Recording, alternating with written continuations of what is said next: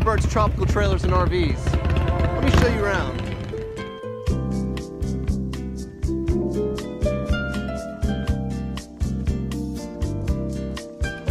One of the more common questions we get is there a mirror where the headboard should be in the bed? The answer is yes, there is.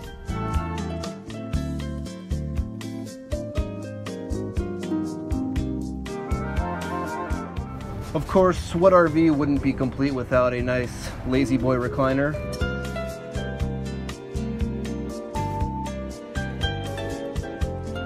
And here we have a very spacious couch for a little R&R.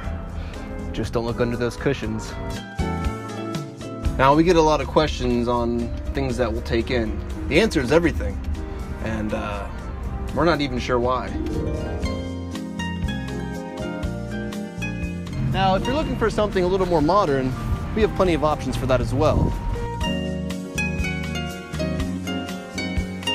The Microlight is nice because its bathroom is in the back and comes with its own door.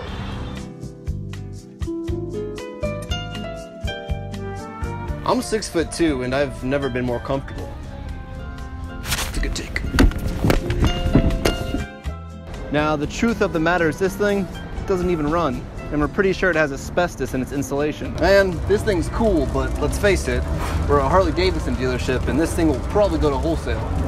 I'm not really sure how to get down. We took this Chevy on trade and then wrapped our logos on it. It wasn't even a good investment. The wrap's already come off. If you're tired of trailering your motorcycle to the Bike Fest, if you're sick of trailering all your friends' motorcycles to the Bike Fest, we'll take it.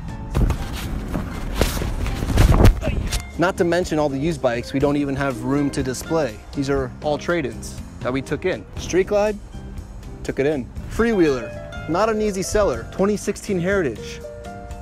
It's kind of a no-brainer. 110, you don't see those much anymore. We took it in.